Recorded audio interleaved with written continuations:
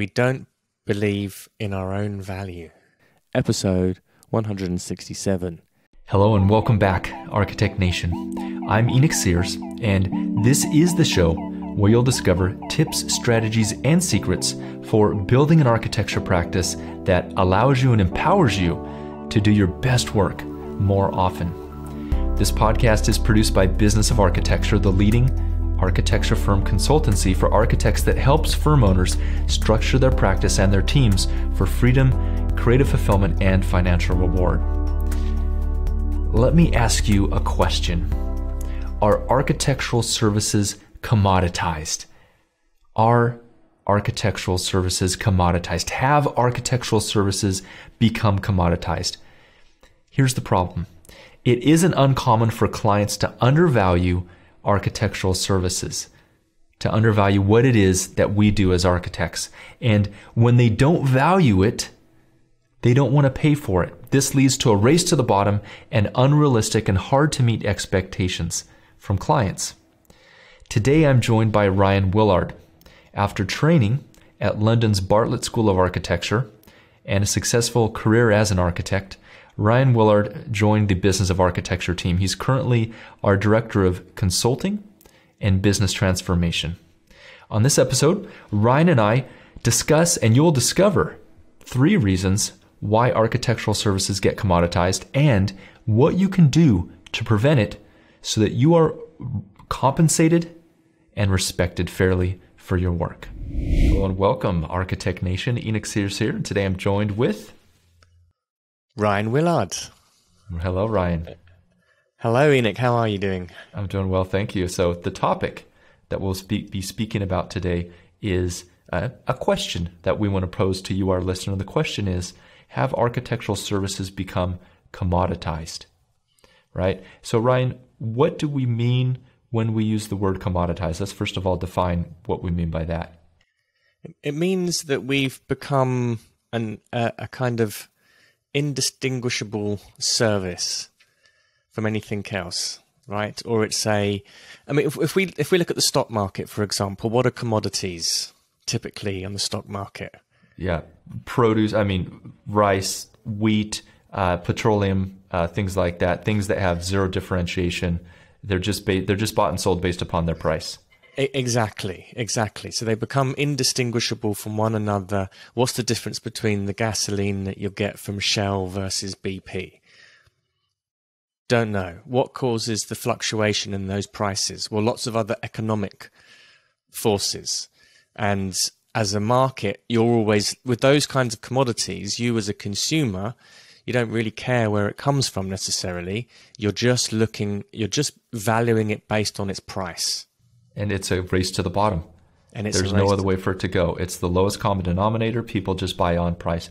Now, you mentioned something interesting, Rion, which is the idea of gasoline. I think that's great because if you look at savvy companies that are in commodity markets, they go through great efforts to actually differentiate their commodities. So the key here is that it is possible to differentiate a commodity.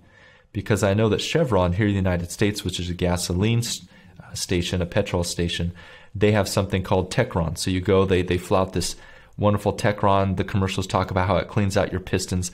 I don't know if it's any different than the gasoline they sell at AMPM or BP. Well, that's really interesting because, petrol petrol as we call it here in the UK, it is an interesting one because the companies, what they end up doing is they try and create a different type of customer experience, or you get bonuses for loyalty points.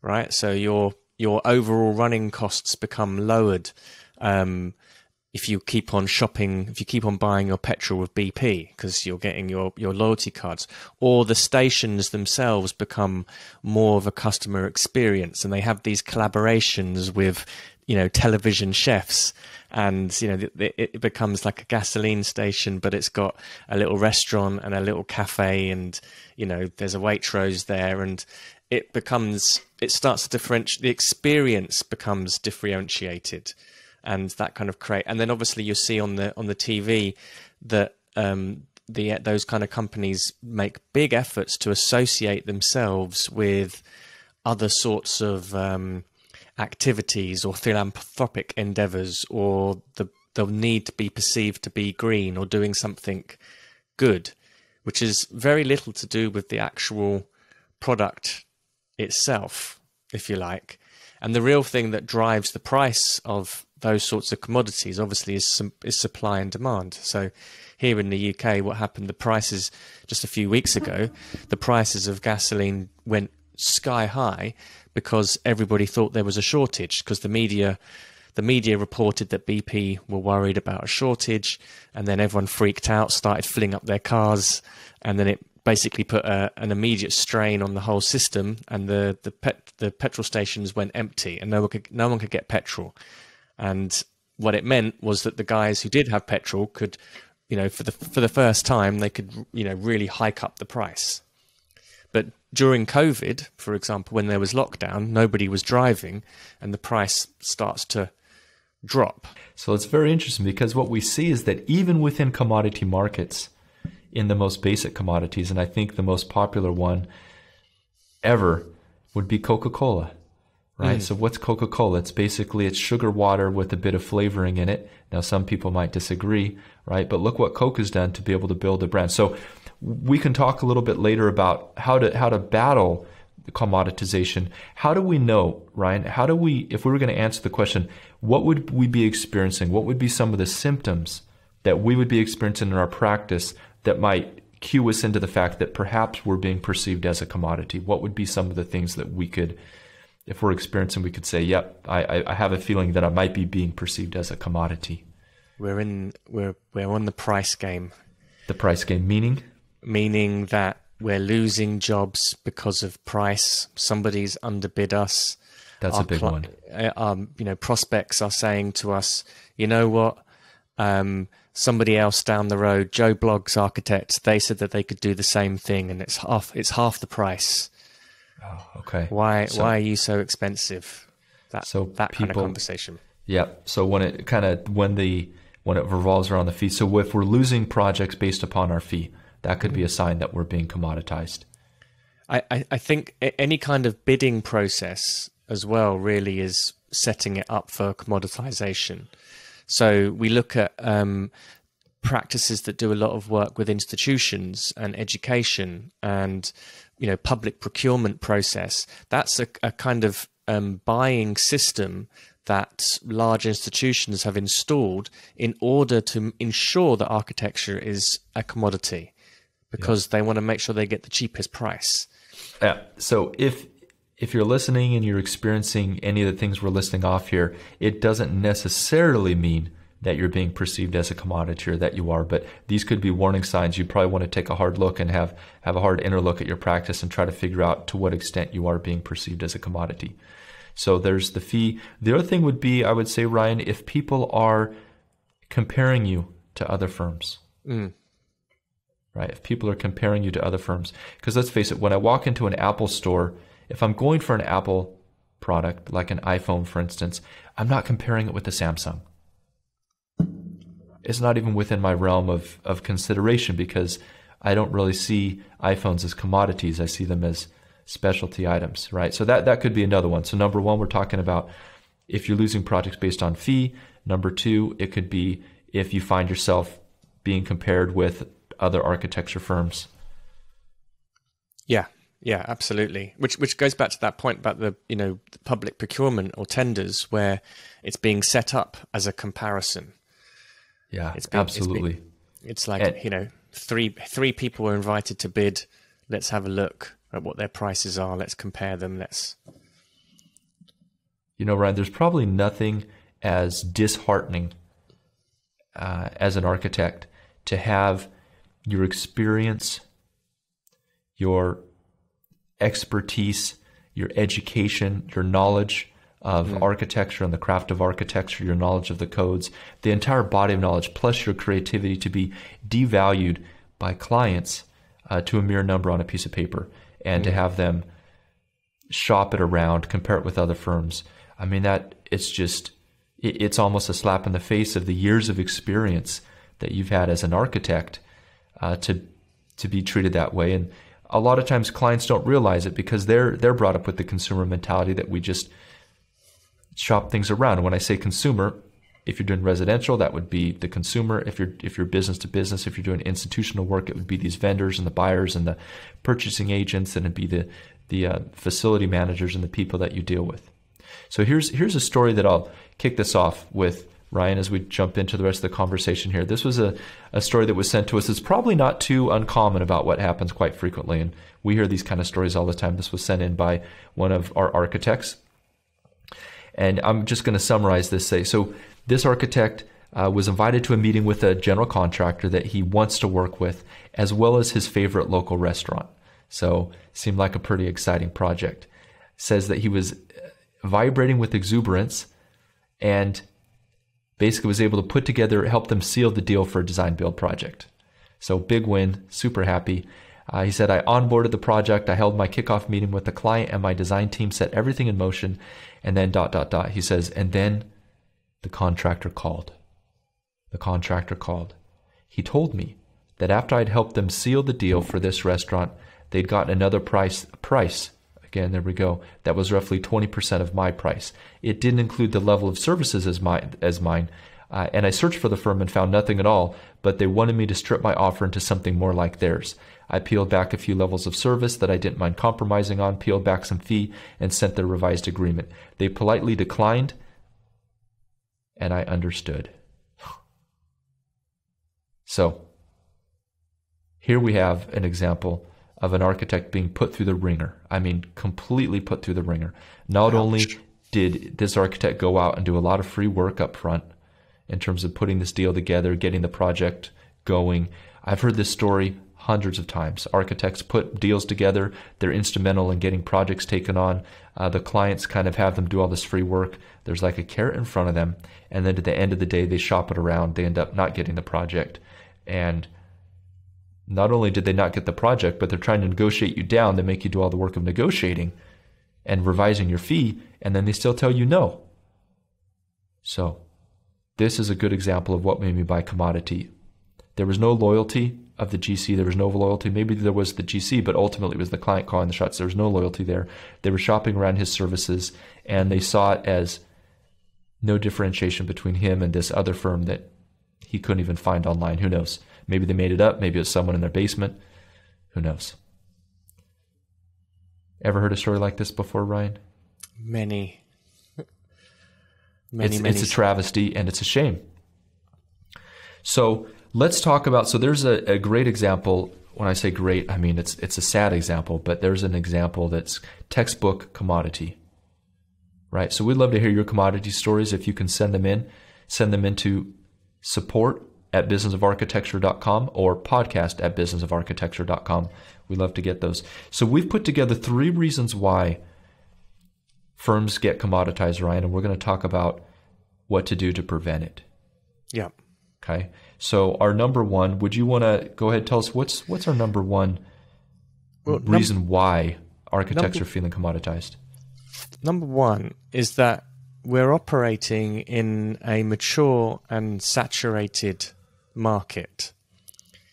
And there's a huge amount of other competing businesses and professionals and contractors, builders, surveyors, technologists, a lot of other people in the same space who aren't necessarily architects, who are all doing the same thing or providing the same results. And I think that we've got to be really aware of that. We've got to be really aware about the fact that it is a very mature market, and that in many times the sorts of projects that we're going after aren't the right sorts of projects in the first place. What do you mean? That they're kind of below. They're not the caliber of project that we should be going after. They are projects where somebody's just interested in, the price game, if you like. So being able to target a niche or understand a specialist problem and to be very focused on that and being able to go after clients proactively as opposed to being reactive, which is often what happens, is that as architects, the businesses, we're focused on delivery, we're focused on designing, we're focused on operations in the business, and if we just do good work, then business will come to us. Now, that is true. That does happen. It just happens that it's not always the type of work that we want or is best for us. And we can get caught, if you like, in serving clients that aren't the best fit for us, which means that we become more vulnerable to being perceived as a commodity. Yeah, if there's a mismatch there. Ryan, I want to take a couple of steps back. And when we talk about this idea of mature and saturated market, I think everyone knows what saturated means. It means there's a lot of people offering similar things to what we do in the market. So there's a lot of competition. But when we talk about maturity of markets, I want to quickly go back. There's something called the 5 levels of market sophistication. And this was originally came up by a guy named Eugene Schwartz. And what Eugene talked about as he looked at different businesses, how they progressed, and the market factors that affected them, they go through these different stages, right? So level 1 would be the pioneer stage. This is where a market is relatively new. You've come out with a completely new product and there's zero competition for you. So you just show up on the scene, you say, hey, I'm here. And everyone flocks to you and you have a monopoly on the market. Right, so that's level 1. Obviously, architects are not at that stage. Now, these market levels, they progress, and there's different ways of differentiating yourself as you go through these different stages. For instance, stage number 2 is, now, if another person comes on the scene, let's say you're the pioneer, you're the first person that's come out with this, you're the only architect in town. If another architect opens up shop across town and you're competing directly, then the next stage of competition is going to be you saying, we're better, we're faster, we're more experienced, you're something you're faster, you're better, right? So companies begin to compete upon this basis. Now, when you go to the last market of market sophistication, as you mentioned, it's what we would call a red ocean, meaning that there's so many competing options that people who are purchasing are completely confused in terms of differentiation, and it becomes a pure commodity game. Now, the companies that are able to succeed in that arena do the things that they would need to do to differentiate themselves in a commodity market, because the market has become very commoditized. So that's what we mean by a mature market, meaning that architecture's been around for a very, very long time. It's a relatively known service, meaning people know what it is. It has a certain mindset in the consumer or the purchaser's eyes. And so there's a lot of forces driving it into a commodity. Yeah. Right. What is the solution to being in a mature and saturated market? Well, it's interesting, kind of going back to that, what the ideas of the mature market as well. And, part and parcel of that is that they're already dominant players that have been well established in the market, which also means that as a new business, you're often in competition with, lots of other people who have been doing the same thing for generations in some cases. And as a mature practice, you may be getting annoyed competing with these upstarts that have little overhead and are undercutting your fees. Yeah. Wow. So it really is, what do they call it? Eating your own young? I mean, there's a bit of that happening in our industry, unfortunately. Yeah. Okay. So what do? We're in a saturated market. We can't really change that. We're in a mature market. We can't change that. We can influence it though, and we can create our own localized market. Yeah. And I think one of the sort of antidotes, if you like, this idea of the red ocean and the blue ocean is number one, kind of finding our niches and being able to understand our clients' pain points and their problems, and being able to articulate those very clearly. That starts to give us an edge. But really, like from a more general perspective, it's not being reactive with our sales and marketing. And the one thing that in our practices that can't be commoditized is our leadership. Correct. Right? Our vision. Yeah, so vision and leadership. So tell me, what do you mean when you say vision and leadership? So the stand that we're making, the mission that we're on, the values that we the firm is built on, the message of the practice, the personality of the practice. That's beautiful. The kind of the flavor, the thing that, you as an individual cannot be commoditized. Your personality, the way that you communicate, your your expression, if you like, these things become much harder to replicate. And you don't need a massive audience, if you like, but you do need a kind of following of a few very committed people who buy into that, or whose values are aligned with yours. So, and again, that kind of being clear on that and taking the time in your business to articulate things like core values, the purpose of the business, the mission of the company. So starting to develop a mission-led business and thinking about where you want to go and what's the impact you want to create in the world.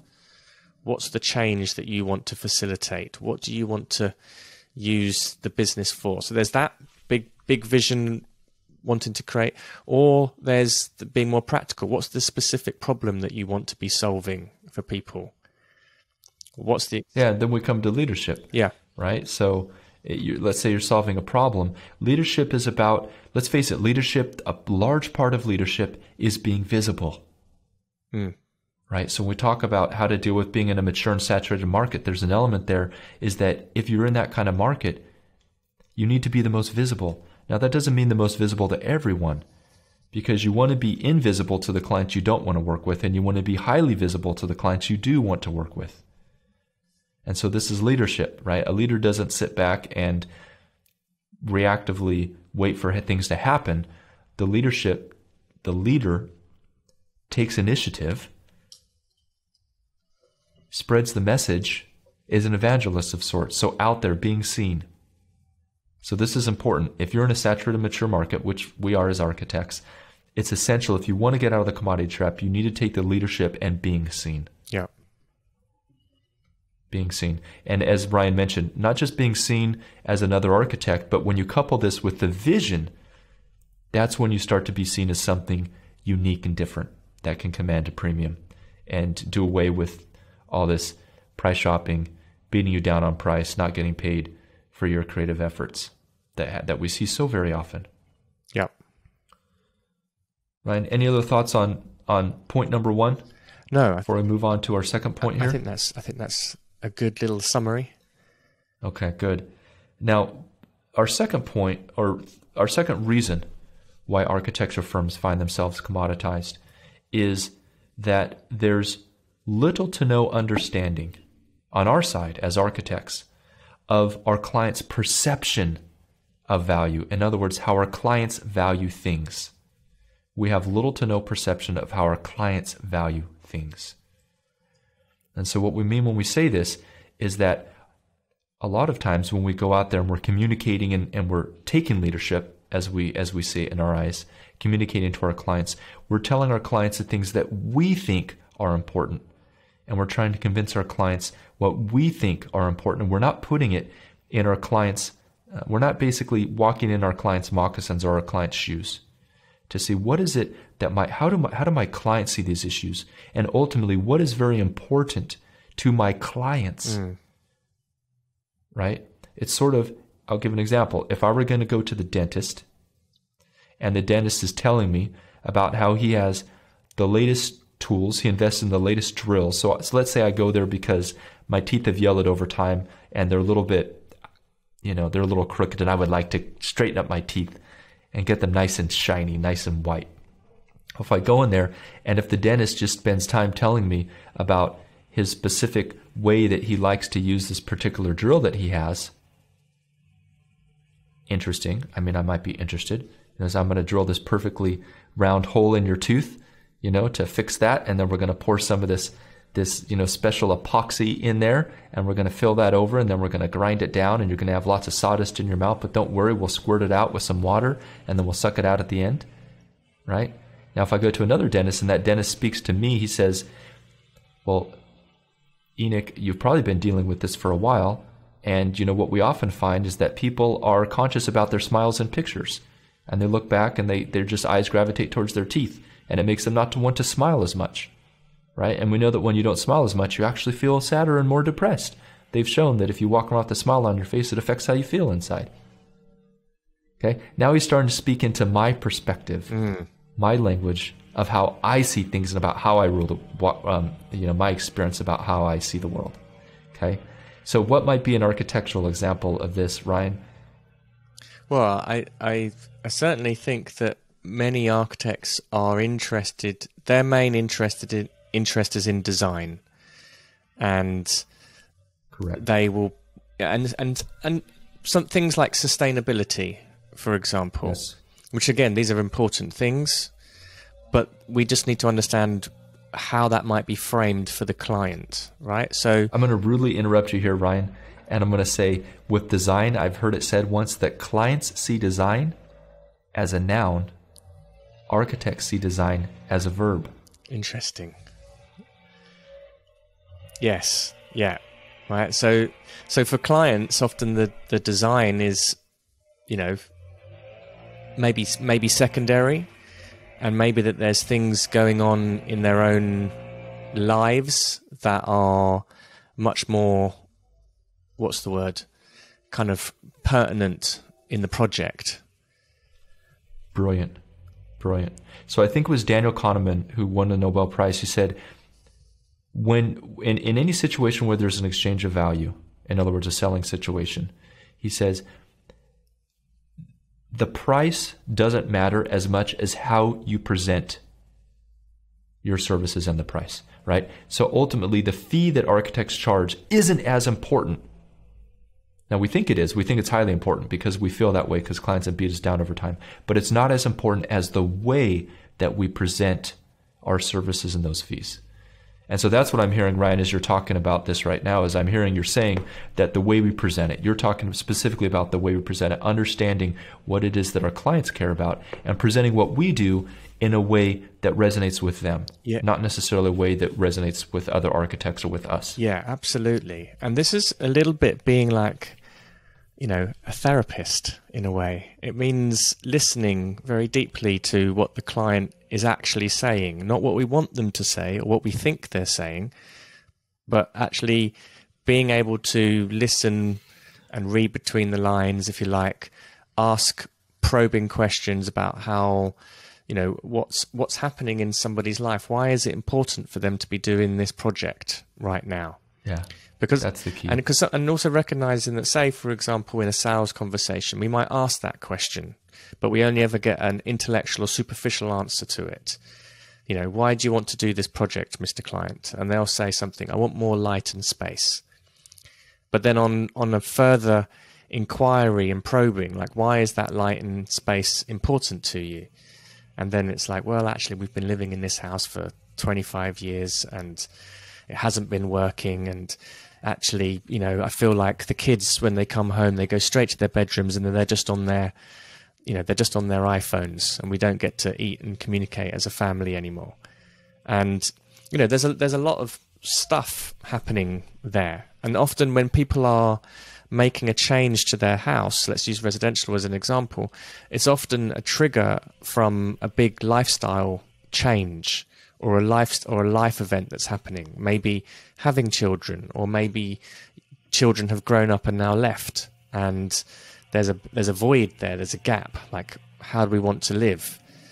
So, and these are the things that are really important to our clients. And I know a lot of architects do get to this. They're good at getting this stuff out from clients. They're good at understanding it, and it's part of the design process. But it's also part of the sales process, is to be able to listen to what are the problems of the client. Like, what are their complaints? What's not working about their house right now? And why? Why is that a problem? And not being afraid to ask why several times, even if it appears like a stupid question. Because therein lies, something emotional. But because we have a tendency, because if we're to then talk about our own services, here's my portfolio of work, here's what we do, and we want so very badly for the architects, for the client to look at the projects and be like, we want to hire this architect because their work is so amazing. Yeah. Yeah. And I think that's right. And I think that's a little bit of it's a bit of wishful thinking, and it's kind of, part and parcel of our training as architects, where we put design at the forefront of everything. Correct. A lot of our clients, whether we do institutional work or whether we're working with individuals, consumers, families, these are generally they're not design professionals, right? Now, when I used to do architecture full time, I actually loved working for hospitals that had architects on staff because they understood it, they got it. There was a different conversation happening, right? Most clients don't have that expertise or training. And so the challenge here is we look at challenge number 2, which is the problem is that we have little to no understanding of the way that our clients present value. The solution here is to be able to align our services and our value with the way that our clients perceive it. So we have to figure out what do they really value? And then we need to figure out a way, this is where we exert our leadership. That's what leaders do, is we show them how our services and the way that we would approach the project aligns with what they already want to do. Right? Now, this doesn't mean that there's not some influence that we can maybe change their mind a little bit or tweak them or come up with a new solution, but ultimately it needs to be based in the things that the client values. Okay? So number 3, Ryan, number 3 reason, this is reason number 3 why our services as architects may be commoditized. We don't believe in our own value. Really? What do you mean? I mean, every day on Twitter, on Facebook, I hear architects saying that it's the clients who don't see our value. Yes. Now, I think our actions speak louder than words here. And what do you mean? If we find ourselves discounting our fees, we're in that commodity race. We're trying to win work. We're giving away things for free. We are actively devaluing ourselves. And I think that deep in our hearts, architects do value themselves. We do value what it is that we do. But in the process of running a business and the realities of being in a commercial world, we hear clients say to us, ask us questions, asking us to reduce services. Why is this so expensive? This seems like an awful lot of work to do. Are you sure I need to do this? All these sorts of things. We start believing. Why is it going to take so long? Aren't you just copying and pasting from previous projects? I just need some drawings done. Yeah. We begin to believe somebody else's beliefs. Narrative. Yeah, exactly. Yeah. We start to believe somebody else's narrative, and then we start acting in alignment with somebody else's belief around. Yeah, I get it. I mean, it's tough. It's when you're out there and you're getting beaten down week after week after week, and you hear the same thing over and over again, people talking about, telling you that they think you're expensive, telling you, wow, that's a lot more than I thought it was going to be, telling you, can I sharpen the pencil? Even having contractors having the ear of the client, and now the client comes back to you and says, well, my contractor said that you specified all these expensive things, there's a cheaper way to do it, and so we lose a bit of respect and trust from the clients. Like when this happens year after year after year, and it's terrible, right? I mean, we talk to architects who've been doing this. Just yesterday I was talking to an architect who's been doing this, opened up her practice the year I was born. So she's been doing this for 40 years. And just the element of, there's an element of being jaded, there's an element of being burnt out, there's an element of just cynicism when you've been dealing with it for so long that's difficult to stand in the face of that, right? And I just got an email the other day. I sent out an email to the Business of Architecture email list, and one of the lines in there was, I said, there's a list a mile long of why it's amazing and wonderful to be an architect.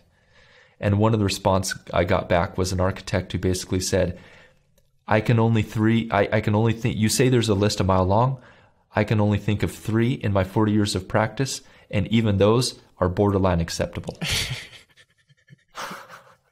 And I was just crushed. I was just like, oh, how sad, because that's not how we come out of school, right? We don't come out of school with this jaded cynical view. And so ultimately what happens is when we don't believe in our own value, we end up discounting ourselves mentally. We don't even realize it happens, right? We're figuring out our fee for our project, and then we look at the fee and we think, wow, that's a lot of money. I think that might be too much. Maybe I should try to reduce that a little bit so it's not above the other so I don't lose the project, right? Or the work gets done, we're looking at the invoice and we think, wow, that was a lot of hours that we spent doing that. I'm going to reduce the hours because I don't want to charge my clients. Like, this is us discounting ourselves. It's not even clients telling us to discount. It's us discounting our perception. You know, this is interesting, Ryan. We talk about this a lot. So actually, another email that I sent out, I was talking about this idea of architects discounting themselves and architects having difficulty producing the services and the high quality of design that they want within the scope that they're given, within the fee that they're given. Because here's the thing, as architects, we want to provide the best quality design as possible. We want to provide the best quality drawings. We know that it takes time and effort to do this. And when we feel like the pressure to reduce our fees, then ultimately it makes it very difficult to run a practice when you're trying to meet these fees that we may have set under pressure. And so what was interesting is actually I sent out one of these emails kind of talking about this, and a developer wrote back and he said, I'm surprised. I had no idea architects are dealing with this. He's like, my architect, he does free site plans for me all the time. And he does free kind of test fits and free everything. And he said, I had assumed that he just ultimately rolls that into the price that he charges me when we do the project. Now here's the key. Yes, there probably is a certain amount of that that's rolled into the project by the architect, but by and large it's not. It's never recouped. They write it off as a marketing expense, or they just take a loss. And ultimately, again, this puts downward pressure on the ability of architects to run a successful practice or an enjoyable practice, let's put it that way, when they're having to deal with cash flow issues and being devalued and this idea of being commoditized, right? So going back to point number 3 here is we don't believe in our own value. A lot of times over time we've been so beaten down that we're not standing up for our own value. So our invitation today to you listening is, let's turn the tide. Here at Business of Architecture, this is our mission. Our mission is to help thousands of architectural firm owners stand up for their value, to be paid what they deserve for their creative effort, and to run businesses that they enjoy. Ryan, it's been great speaking, and we look forward to continuing the conversation. Yeah, Enoch, great points there. I think that makes a lot of sense, and I think if this is not an uncommon experience for architects to be feeling like they're commoditized. And I think if anyone listening here is feeling the same, then we're going to be continuing this conversation, and we want you to be part of it. And that is a wrap. Today's episode is sponsored by Smart Practice Business of Architecture's step-by-step executive training program for firm owners who want a practice that gives them freedom, creative fulfillment, and financial reward. Because you see, likely it isn't your skill as an architect or your skill as a designer that holds you back in architecture. It's everything else related to running a business. Redoing staff work, trying to find the right people, keeping the right people, and keeping the money flowing so it all runs smoothly. If you're ready to stop reinventing the wheel, get a proven system, and simplify the running of your practice, go to businessofarchitecture.com/training to discover a free video where you'll discover the Smart Practice method for running a practice that doesn't get in the way of your architecture. As a reminder, the views expressed on the show by my guests do not represent those of the host, and I make no representation, promise, guarantee, pledge, warranty, contract, bond, or commitment except to help you conquer the world. Carpe diem.